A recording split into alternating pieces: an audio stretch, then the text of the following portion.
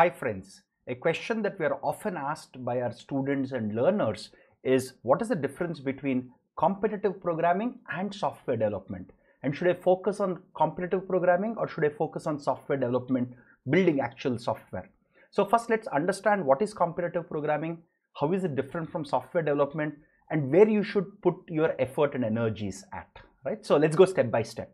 So first and foremost, competitive programming is all about given a well-defined problem with clear inputs and outputs and clear expectation on what is expected, you have to build a simple module.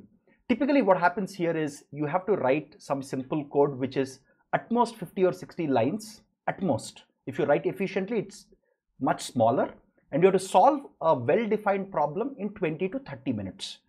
Again, there are tons of competitive programming platforms where there are well-defined problems that you have to write code in 20 to 30 minutes.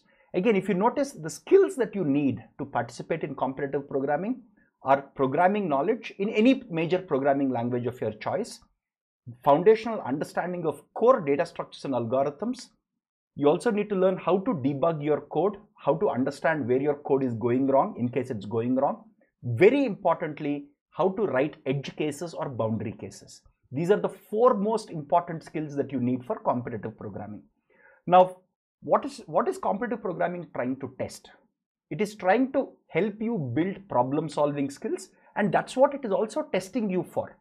Given a well-defined question, a well-defined problem with clear inputs and outputs, can you write code for it in a given restricted period of time? Again, this is all about problem solving. And remember, problem solving is an extremely important skill in the workplace because it is often referred to as a transferable skill, which means if you have good problem solving skills in one domain, and if you learn the foundations of other areas or other domains, the problem solving skills that you learned in one domain can be transferred to other domains. Now, additionally, what it's also testing, as you can see here, is it tests foundational knowledge in computer science. It doesn't test all areas of computer science, but it tests the most important stuff in a real workplace, which is your ability to program, foundational understanding of data structures and algorithms. Because if you know foundational data structures and algorithms, you can learn many other concepts in computer science very easily. Now, competitive programming is also often used by the top product-based companies, also called as FANG, Facebook, Amazon, Apple, Netflix, Google, all these top companies. They use it a lot for their entry-level software engineers, often referred to as SDE1s, and also for SDE2 roles. SDE2 roles are typically with people of 2 to 3 years experience, work experience in software development. Now, why are these used by some of the top product-based companies? The reason being, it's very interview-friendly. In an interview setup, the interviewer can ask you 3 well-defined problems, and they can give you about 20-25 minutes per question, and they can see how well you are able to program, how well you are able to debug your own code, how well are you able to handle all the boundary cases while writing a decently optimized code. So it is very interview friendly form of programming.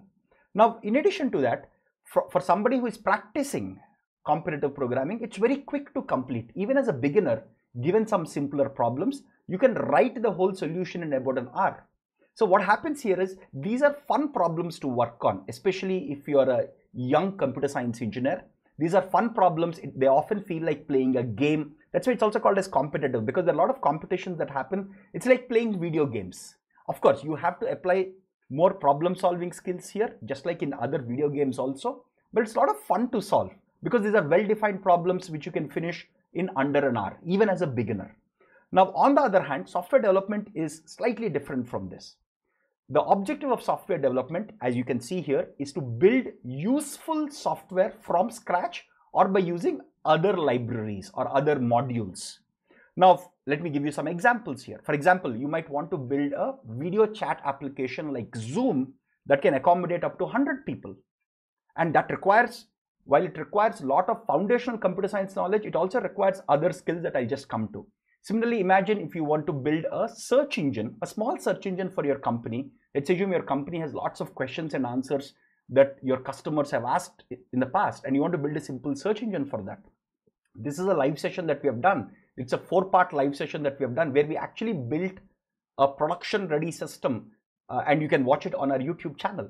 Similarly, you can build a group chat app like WhatsApp, right, or Telegram, and imagine building it with millions of users parallelly using it. Or you can build a YouTube streaming app like system, or you can build a IoT device like a Alexa smart speaker. So all these involve considerable amount of software development. And for software development itself, you need all the concepts and all the foundational skills of competitive programming. So for example, you need to know programming well enough. You need to know basic data structures and algorithms. You need to know how to debug code, how to handle boundary cases. You need to have decent problem solving skills.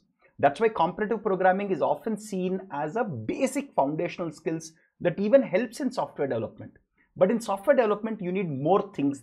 So for example, you need to understand how an operating system works. You need to understand how computer networks work. Suppose if you want to build a Zoom-like app, you need to know basics of computer networks. And if you want to build an IoT system, you have to learn how microprocessors and microcontrollers work. Similarly, you might have to learn something about distributed systems or cloud computing, right? So, or even full stack development. So software development, in addition to having skills that are required for competitive programming, require additional things.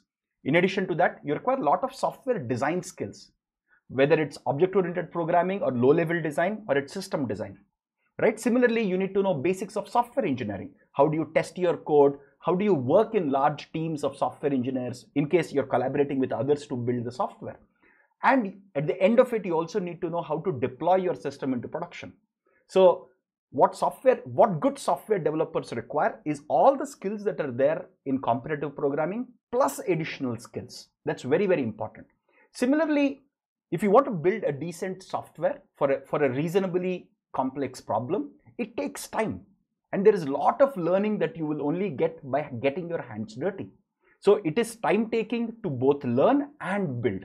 So in top product based companies, for software development engineers 2, 3 and 4, there is a lot of focus on system design. There is a lot of focus on low level design. There is a lot of focus on software development, because as you're becoming a senior engineer, people expect you to know the basics of basic data structures, algorithms, basic problem solving skills, but they also want you to start building more complex software.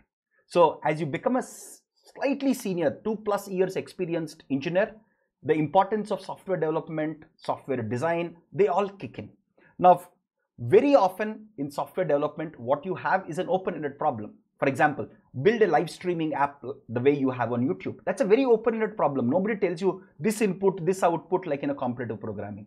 So you have to figure out how to define the problem in a clean fashion, how to break the problem into smaller chunks and solve it step by step. So even in software development, you need to have a lot of good problem solving skills, which you built via competitive programming. And to be honest with you, I've been through that journey. It's a very satisfying journey to build actual software that end users use. It's very, very satisfying. Now comes the question, what should I focus on?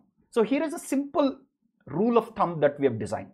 If you're an undergraduate student, whatever engineering you're doing, or whether even if you're doing BSc or BCom, whatever you're doing, in your first and second year of undergraduate studies, focus on picking up one major programming language, become good at data structures and algorithms, and participate in competitive programming, because that gives you the foundational knowledge, right?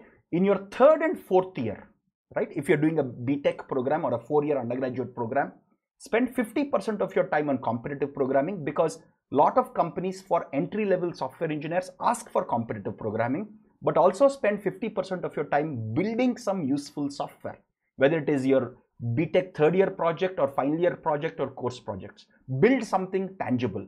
And I've seen in many, many interviews, if you build something which scales, which is well built in the interviews or even in general, right, it helps you a lot on your career path. If you have less than 3 years experience, my suggestion here is do competitive programming for about 1/4 or 25% of your time. Remember, competitive programming and the skills, the foundational skills that you learn, basic data structures, algorithms, problem solving skills are core to whole of software development. So don't skip on it. Spend about 25% of your time on competitive programming. If you're already above average or if you're good with competitive programming, just don't worry about it. Spend more time on software development. And if you're 3+ years experience, then probably you first of all, you have to become decently good at competitive programming. You don't have to be a topper in competitions, but you need to be able to solve a good chunk of problems in a reasonable amount of time.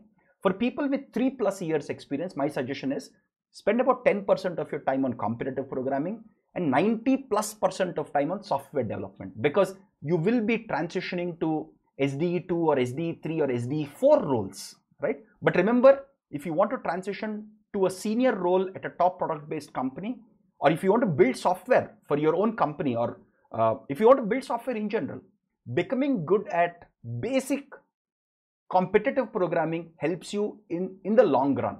Again, I have done competitive, not exactly competitive programming. I've prepared for some of these. Again, when I was a student, there was very little competitive programming, but I could solve good interview problems in about 20 to 30 minutes. Over the years, as my experience increased, I started focusing less and less on competitive programming, more and more on building actual software. But once in a while, I take a couple of problems and try to solve them, write code for it, because it's fun. That fun element in competitive programming is something that people across the spectrum of experiences can still enjoy. And it's also a great, it's like afternoon tea, right? I just sip my tea over the weekend. Whenever I get time, I pick up an interesting problem, try to solve it. It's a lot of fun, and you can get work. You can actually solve the problem in about half an hour, maximum 1 hour, even if it's a hard problem. But that's like you're achieving something sensible in a short period of time. So again, these are general guidelines. If you're already good with competitive programming, please spend time building the skills for software development, because that will help you in the long run.